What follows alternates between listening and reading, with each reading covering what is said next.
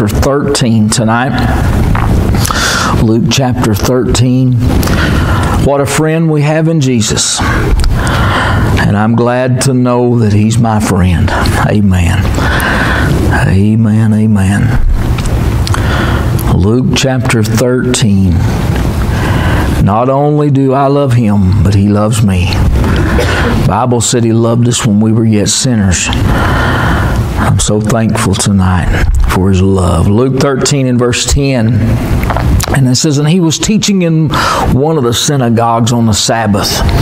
Behold, there was a woman which had a spirit of infirmity for 18 years, and was bowed together, and could in no wise lift up herself. And when Jesus saw her, He called her to Him, and He said unto her, Woman, for thou art loosed from thine infirmity.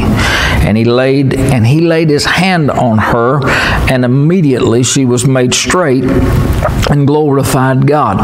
And the ruler of the synagogue answered with indignation, because that Jesus had healed on the Sabbath day. And he said unto the people, For there are 6 days in which men ought to work, in them therefore come and be healed, and not on the Sabbath day.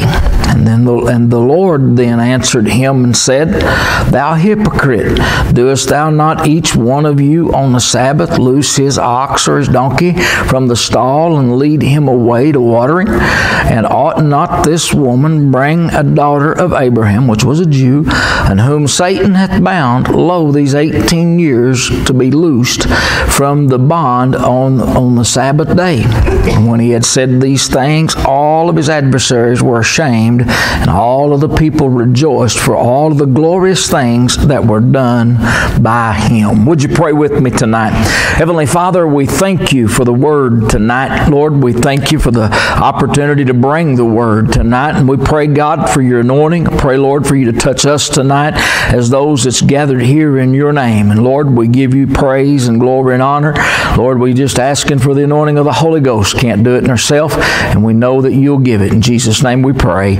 Amen and amen. You may be seated. Thank you for honoring God's Word. Praise the Lord.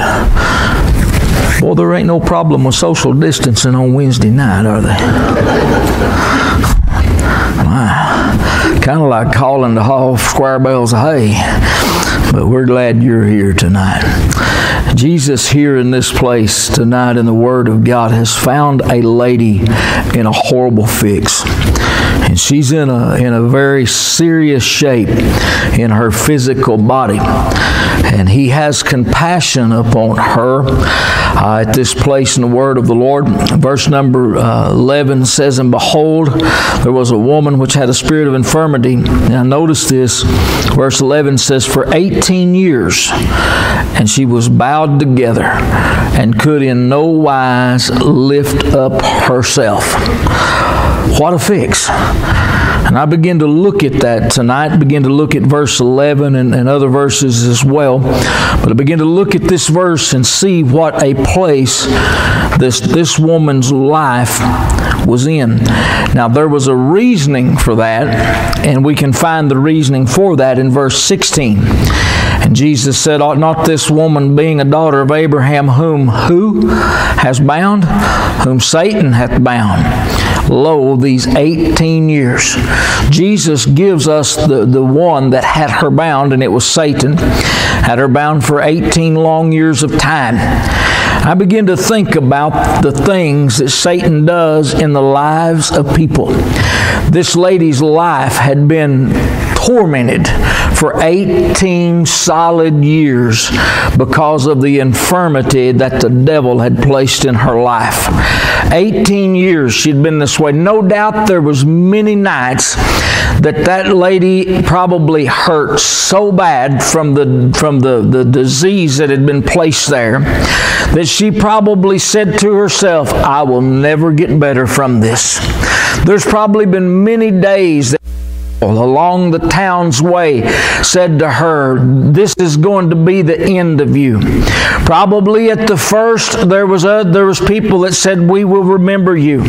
There was people that may have said, we're concerned about you. 18 years had gone by and she's not gotten any better. she's still in this same place. I begin to think about how horrible things is in the lives of people. This was a disease that Satan had placed there and was tormenting her. But I begin to think about on the side of how awful sin is in the life of people. There's people that have lived for so long a period of time in sin that they do not know what it is like to be free. There's people that have lived in sickness so long that they do not know what it is like to feel good. There's people that live in the state, but in the nature of sin, people have lived that way for so long, but they continually get worse day by day by day. Jesus came to this woman and He had compassion on her. But you got to realize something. He distinguished, I'll get my words in a minute, He distinguished who had placed her in this place. He said, Satan has had her bound 18 years of time. This is not something that just popped up this morning. This has been a long, ongoing process. And as she began to no doubt, when Jesus touched her, immediately she began to feel the release that was in her life. Friend of mine, I can tell you tonight, when a person's life has been changed by Christ, there is always a difference there. I believe that with all of my heart. And He said unto her, and said verse 12, and it said, and when Jesus saw her, what did He do to her? He didn't shun her. He didn't put her aside, but He called her to Him, and He said unto her, Woman, thou art loosed from thine infirmity. I can tell you, no doubt, her heart rejoiced at that time. The Bible said He laid His hand on her, and immediately she was made what? Straight. The Bible says in verse 13 that immediately she was made straight, and she glorified God. She had been bent over, and we can only imagine what that must have felt like for that length of time to be in such a prostrate position. How horrible that her body must have felt. But to hear the sweet voice of Christ say to her, come here, and to all of a sudden just to feel the touch of the Master's hand as He touched her, and immediately she was made straight. The Bible tells us that.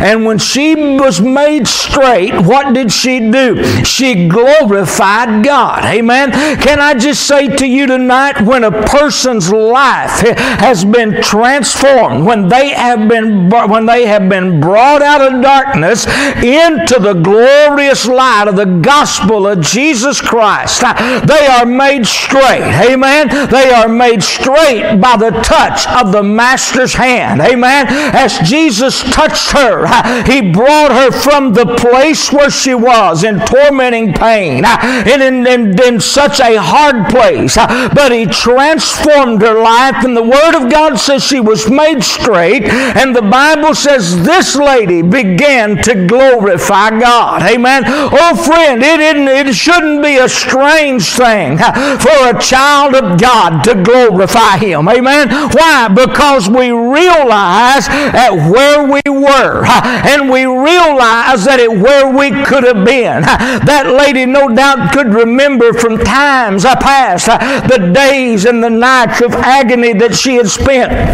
in this place. No doubt she could remember the pain that she had felt from days. No doubt she could remember trying to find somebody that would help her, somebody that would give her just what she needed, but could never find anybody. And friend of mine, we know this much tonight, that she desired more than anything for the touch. Verse 11 said, and behold, there was a woman which had the spirit of infirmity for 18 years, and was bowed together, and could do nothing, and in no wise, the latter part of verse 11 says, and could in no wise lift herself. This lady couldn't do anything for herself. She couldn't make this thing better. She couldn't make herself whole. But boy, what a touch of Jesus done for her. There's a world of people out there that's trying to do things within themselves. There's a world of people out there that are trying, they're going through life, that they're thinking, well, when I can get all of this in my life fixed, then I'm going to serve God. Boy, when I can get all of this just fixed and done right, then I'm going to serve the Lord. I'm going to let you in on a little secret. If you're waiting for that, the enemy's always going to throw something in your way. I've had people said, man, won't you come to church? Boy, if I could ever find time, preacher, I would. I'm going to tell you something. If you're waiting till you can ever find time, then you'll probably never find it. All right? Why? Because the devil will always bring something by your way. There are going to be times that there's times that things has to be done. All right? I realize that very real. I realize that very much. But I can tell you this, there'll come a time when you're just going to have to lay it down and say, if this makes it, it makes it. If it don't, it don't. But I'm still going to serve God. This lady realized she couldn't lift herself.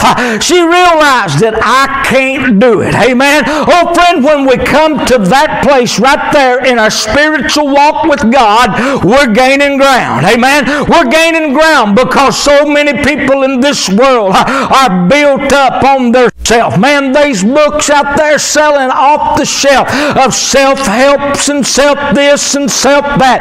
I can tell you tonight, friends, self can do very little. I will say this, there's some people that could do more than what they do, but self can do nothing when it comes to the kingdom of God.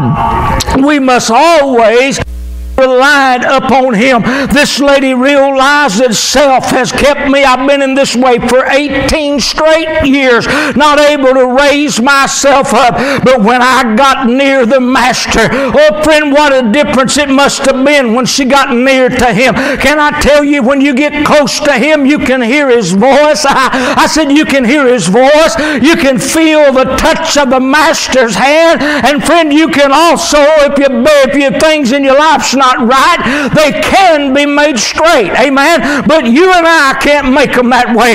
But Jesus Christ can change situations. Amen. And He certainly did in her life. He changed situations. Can you imagine how different her home must have looked that night when she got there? I've known people that have faced things in hardship, and I'm assuming, I don't know, but this leads me to believe this may have been back issues or something of that nature. If you've ever had a back problem, then you can identify. I've had my share of them. I've had my share and your share too, if you ain't never had any. And there ain't no fun thing about them.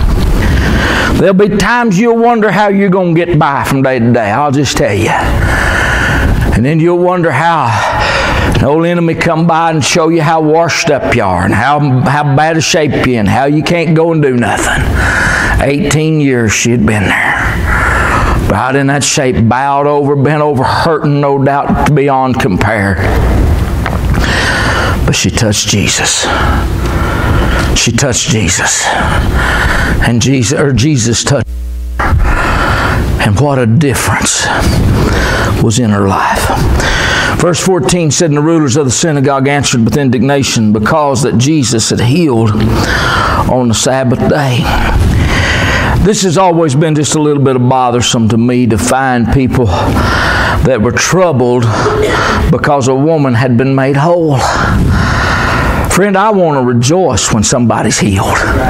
It's a blessing for me when somebody stands up and says, boy, Pastor, we was at home the other night and God healed my body. Do you think that made me mad that they wasn't at church and somebody over there didn't get the glory for laying their hands on them? No, not at all. I'm just glad that God healed them. I'm just glad that the Lord laid in there and touched him and healed them and restored them. But the rulers of the synagogue, the leaders, had gotten upset that Jesus had healed on the Sabbath day, not taking into consideration 18 full years in this woman's life. life had been spent in agonizing pain because of the power of Satan that held her bound, because of the infirmity in her life that the enemy had placed there.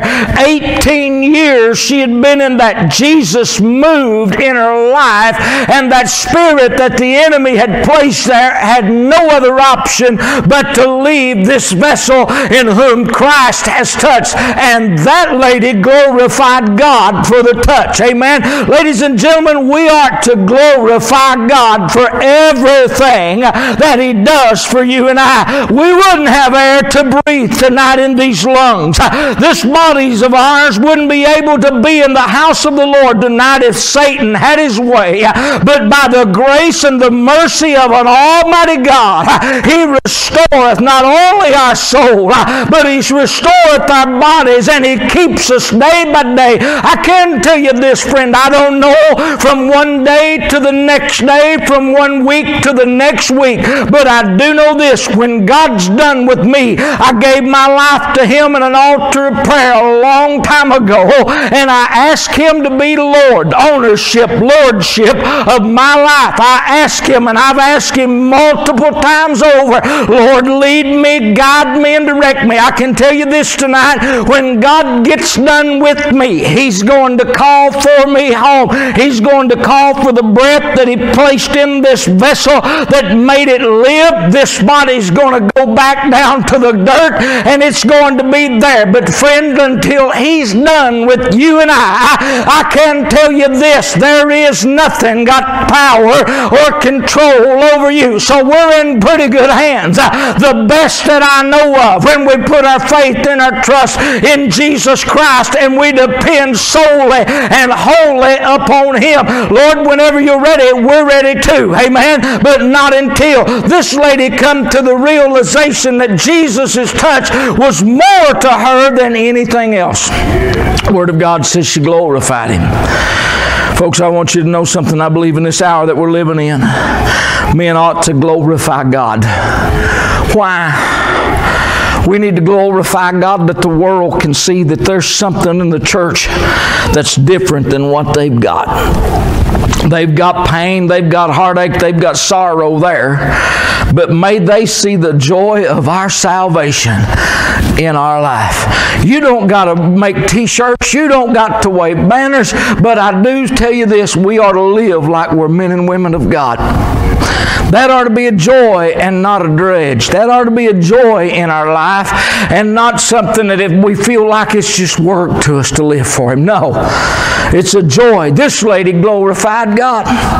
This lady was glorifying. He said, well, preacher, if I'd had the Lord to do something like that for me, I'd glorify God too. Can I tell you something?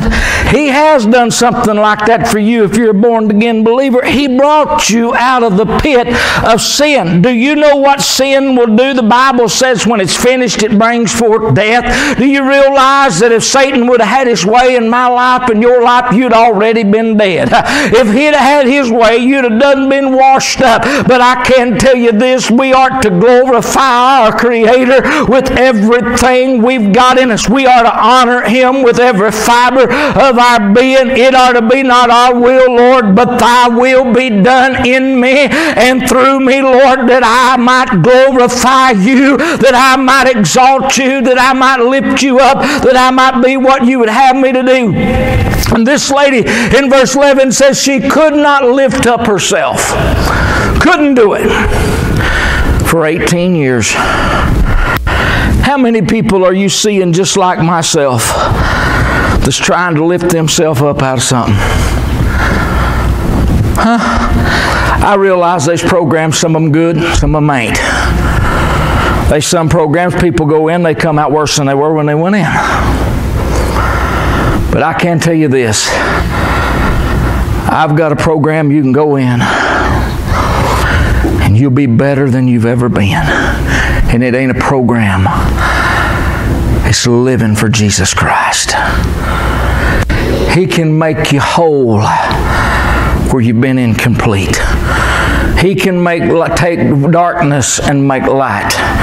Why? Because of the love of Christ that lives within inside you. People have tried to lift themselves out of addiction. Can't do it. Tried to lift themselves up out of alcoholism, and they can't do it.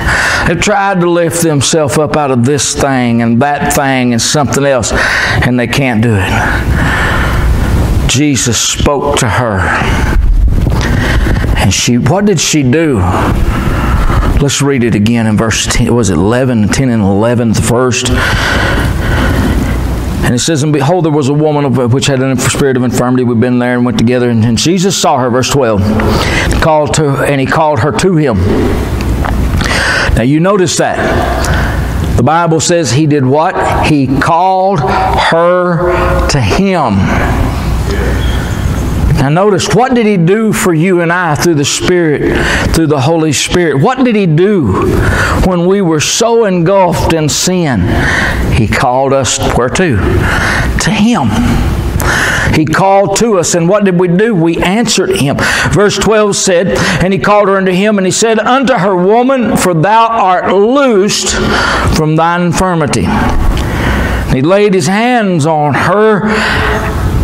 And now notice this, in the middle there of verse 13. And immediately she was made whole.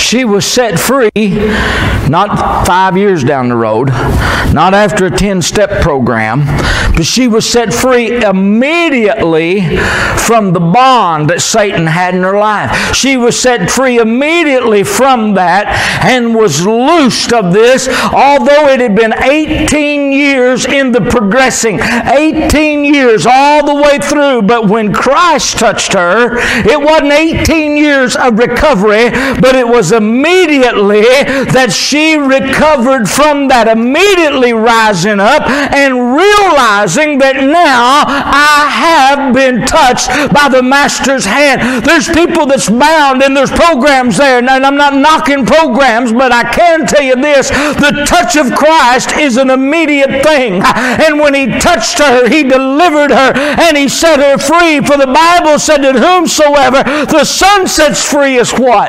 Free indeed. Free indeed.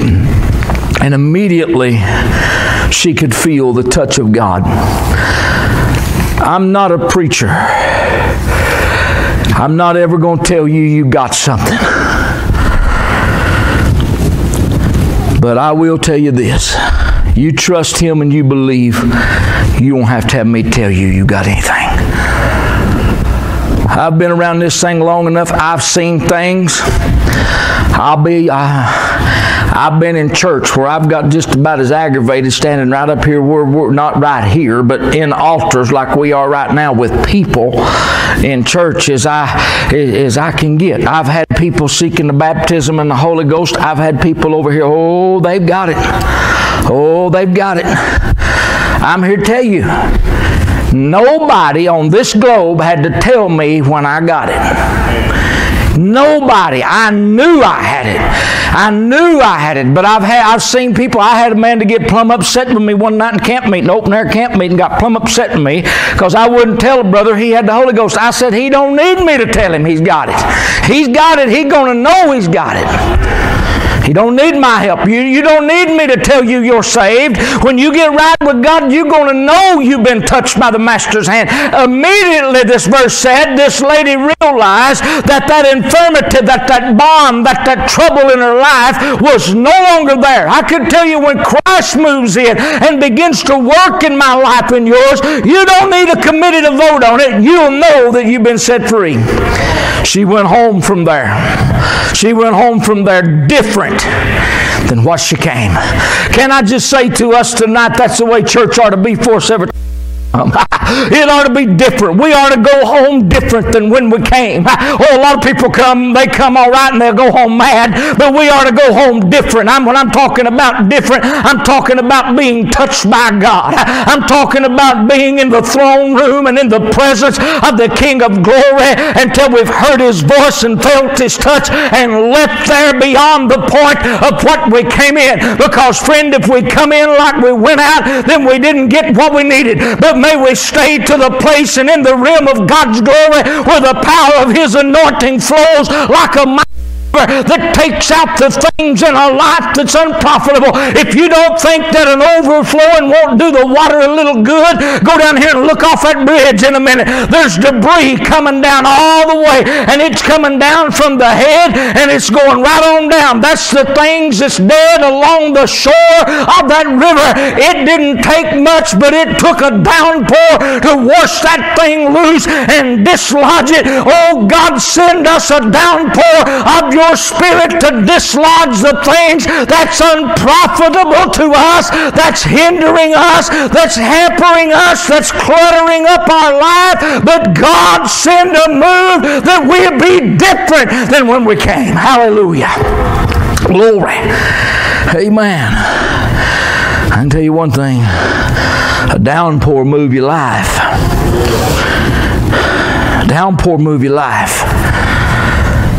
You can't go out here on outside this building. Ain't none of us in here. Go out here and turn that water faucet on high. We can hold our hand over it for just a short period of time and stop the flow somewhat. But not a one of us in here is going to be able to hold that after a while. Do you know why? Pressure is going to build. And I can tell you this, when you allow God to move, when you allow God to move in your life, let me just lay it out, and this is a small scale example of what I'm fixing to say. But let me ask you something tonight.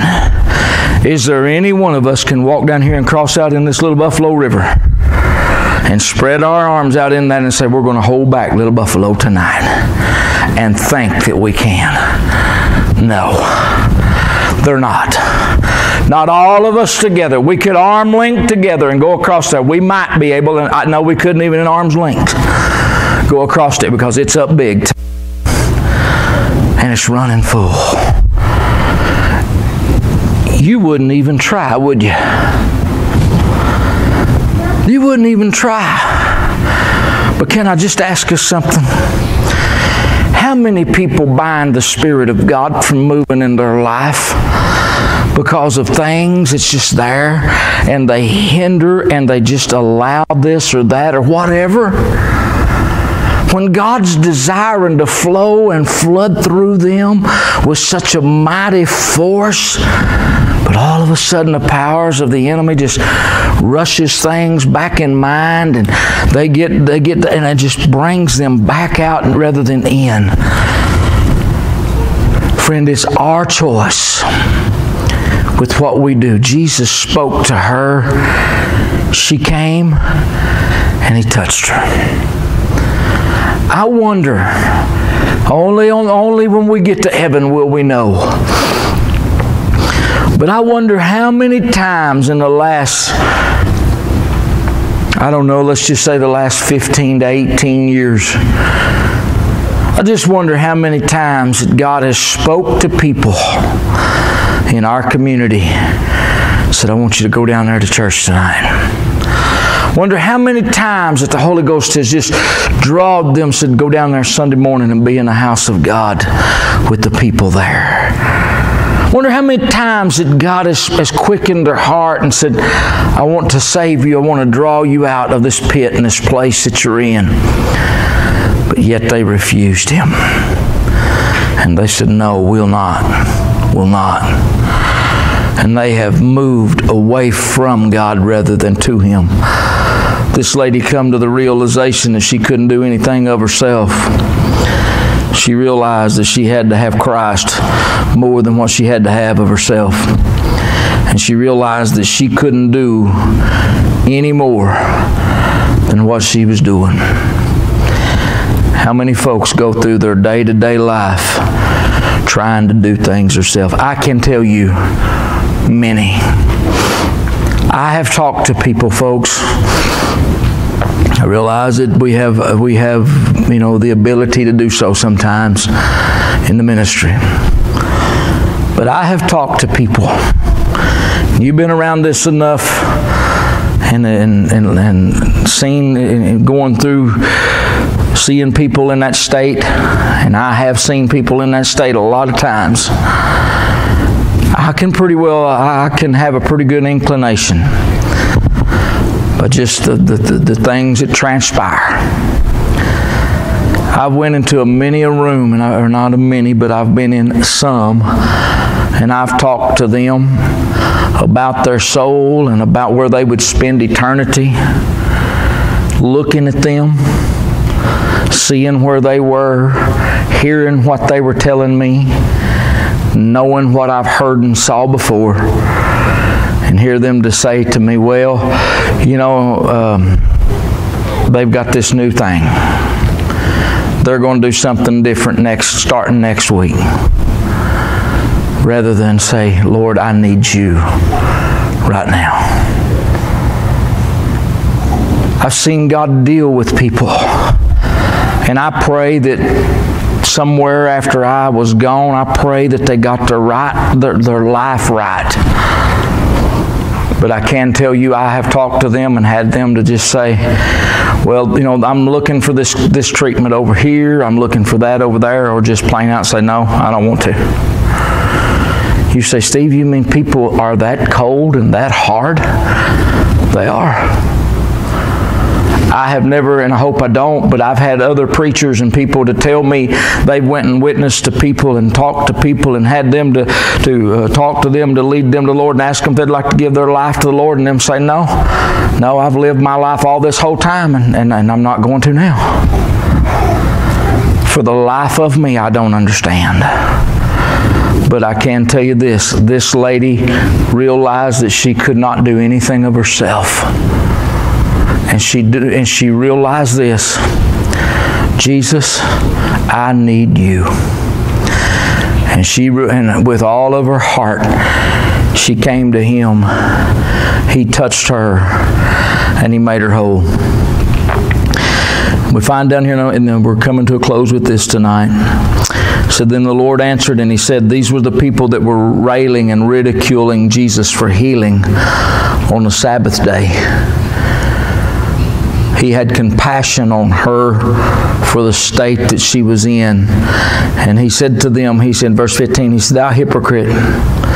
He said, doeth not each one of you on the Sabbath day loose his ox or his donkey from the stall and lead him away to watering? You see, they cared more about their animals and the welfare of them than what they did about this woman being made whole. Christ said, and ought not this woman, being a daughter of Abraham, whom Satan hath bound, lo, these 18 years, He said, ought not she be loosed from the bond on the Sabbath day? Jesus said, this lady don't need to stay in this state one day longer. We're not going to wait till the next day. We're not going to wait till tomorrow. She doesn't need to stay like this any longer.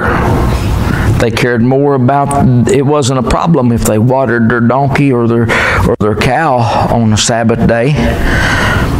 You know why? Because that went against the law. Christ fulfilled the law. There was to be no work done. And watering your cow and watering your donkey would have been considered that. If he is in a ditch, you wasn't supposed to get him out, you're supposed to leave him in there.